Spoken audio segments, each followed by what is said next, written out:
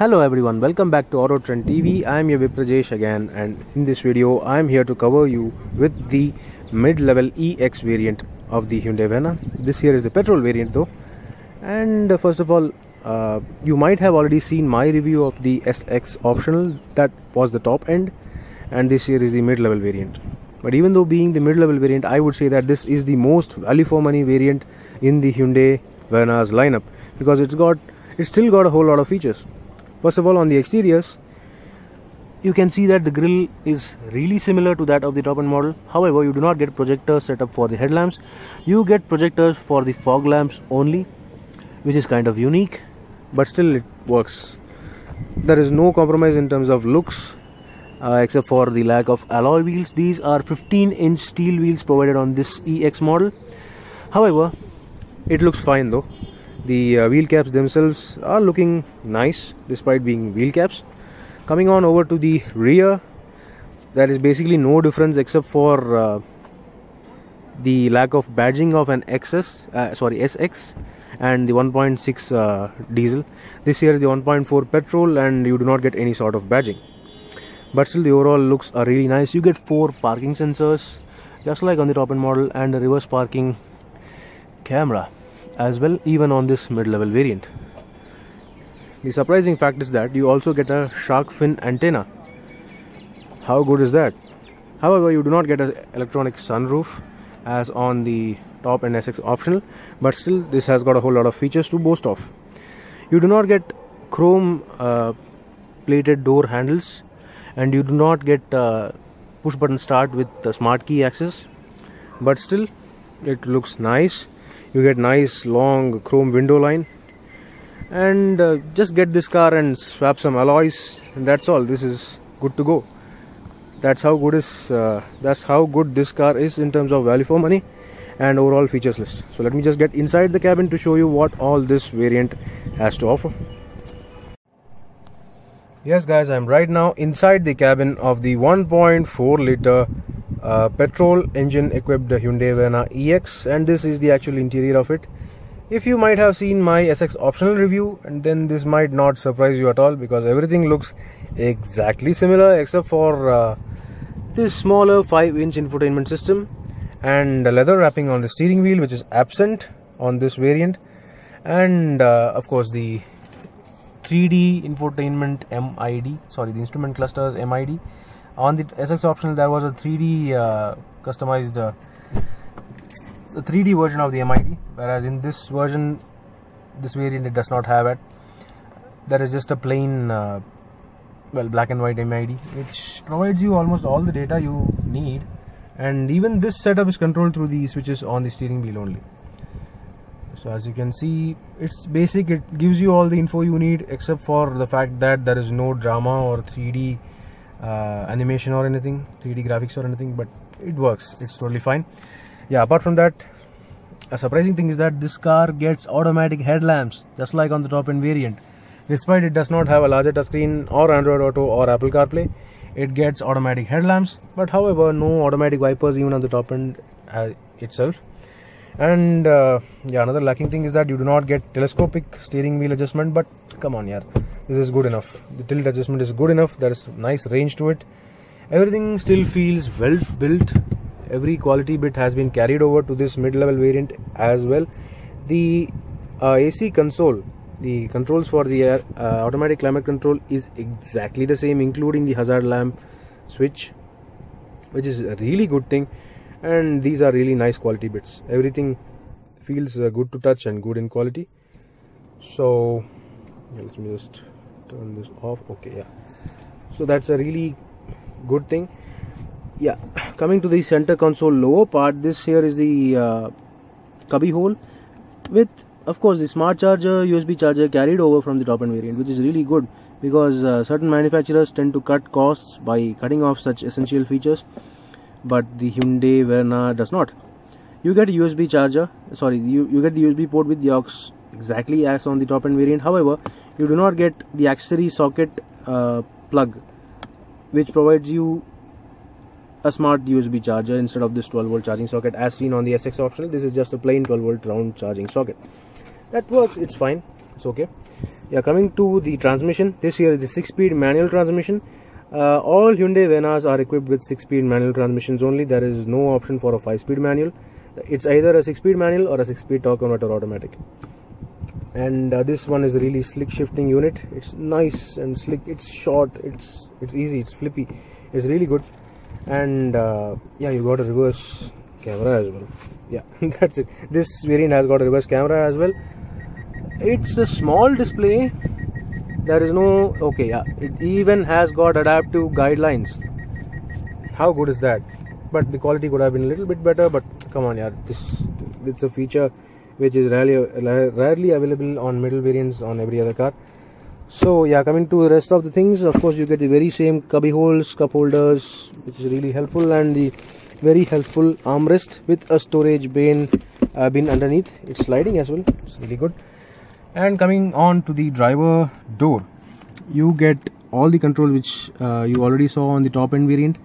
It even gets one touch down and one touch up for the driver window, even on this mid-level like EX variant, despite the fact that this variant does not get auto folding mirrors.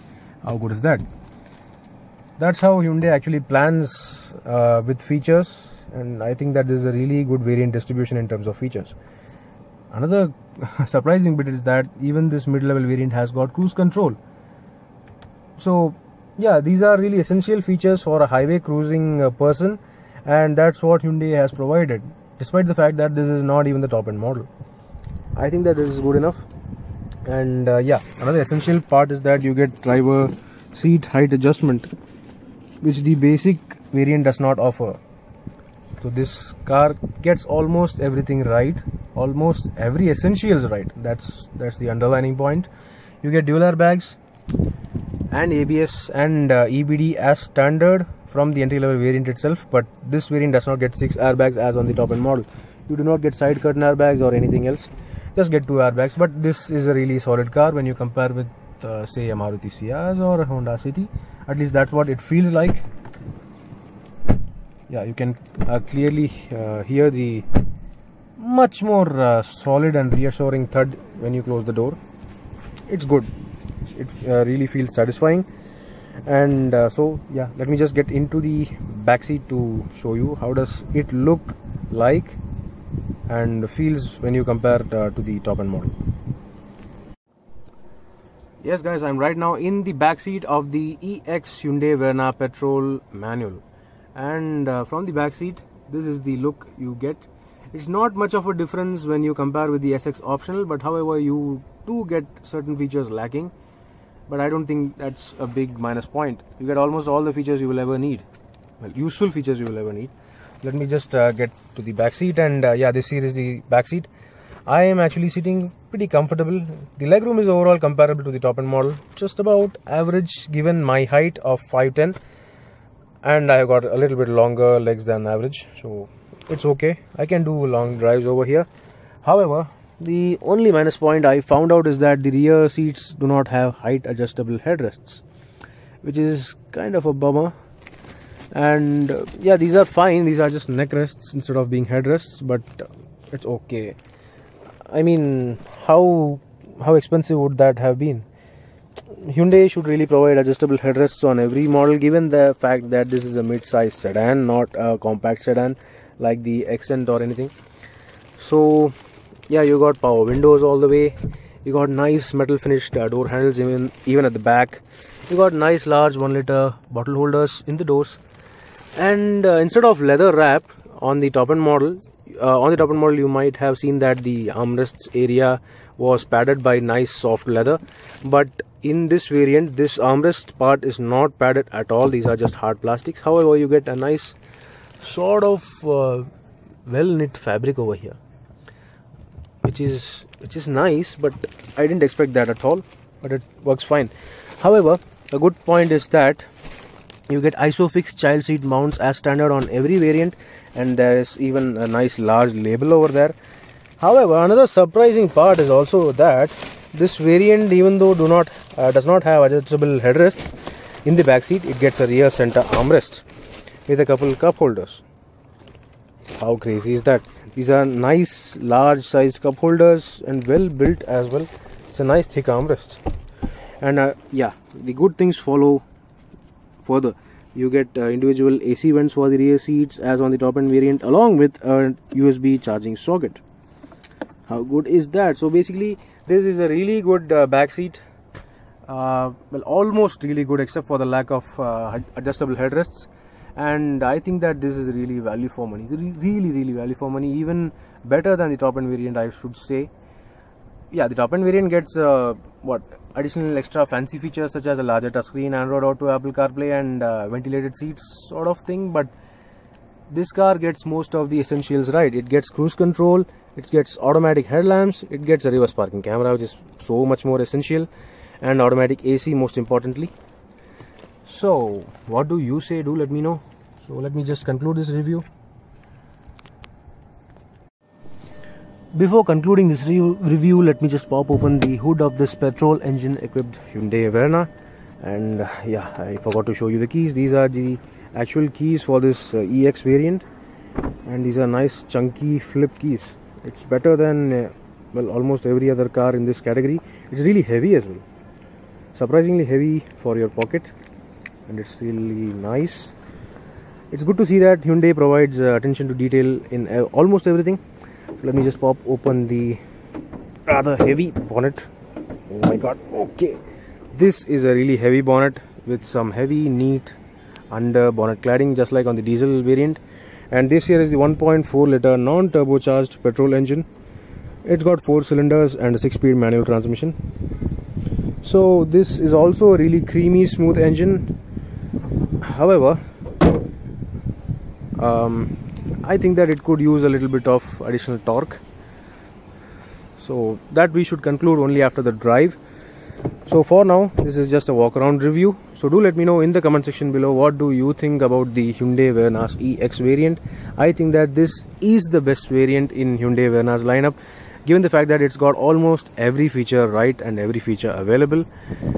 So yeah, and the price is also really great. This variant costs around just around 11.5 lakhs on road, and well, for the diesel that is, and for the petrol I think that it costs around just 10.7 lakhs or something. So yeah, do let me know in the comment section below. Meanwhile, this is Viprajesh signing off. See you on another video. Thank you for watching. Thanks for watching this video. Please subscribe for more videos. If you like this video, click the like buttons and give your comments.